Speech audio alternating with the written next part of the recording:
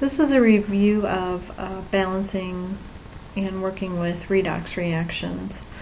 In a redox reaction, there are substances which get reduced. We call them the oxidizing agent. They actually gain the electrons and take on a more negative oxidation state. The reducing agent, on the other hand, gets oxidized, it loses electrons, and takes on a more positive oxidation state.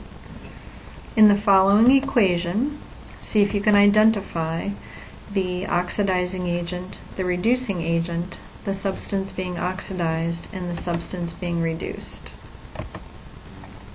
You may want to pause the podcast and make those identifications. Now we take redox reactions and we break them down into half reactions. One half reaction produces the electrons, that's the oxidation half.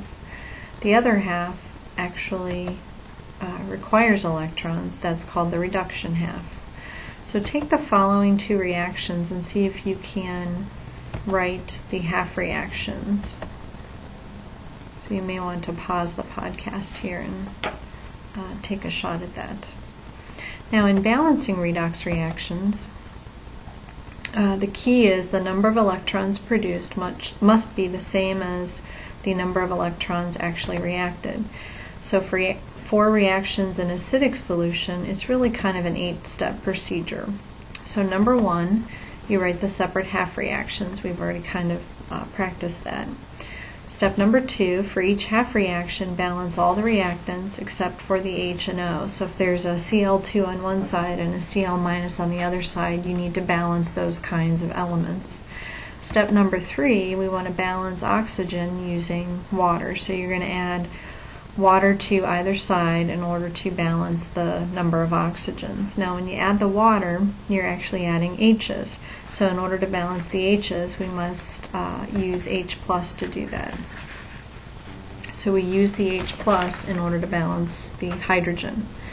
Step number 5 then is balancing the charge. So you need to add up the charge of everything on the left side, everything on the right side, and then put in the correct number of electrons on the correct side so that the charges on the two sides of the equation are equal to each other.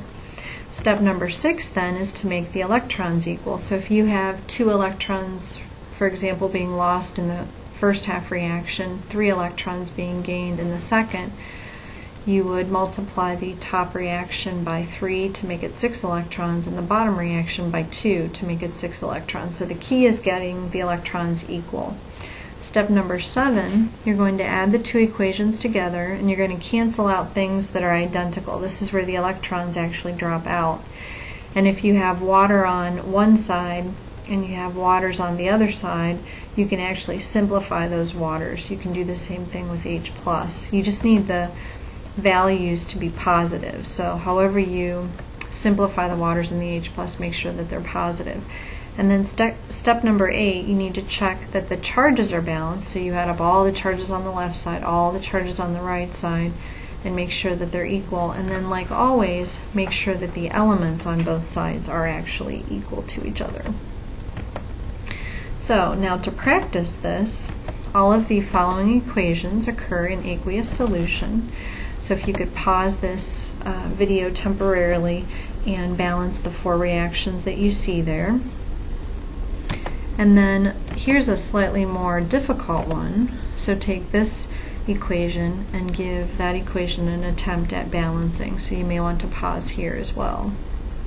Now, what happens when we're in basic solution? Well, in basic solution, you want to do everything just as you did in the acidic solution, but you want to add one more step. The additional step is to add enough OH- to both sides to neutralize the H+.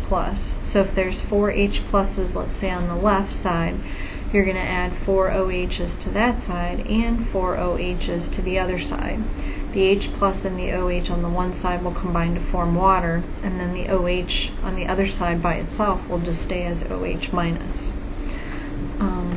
So here are 3 that you can actually attempt to balance in basic solution.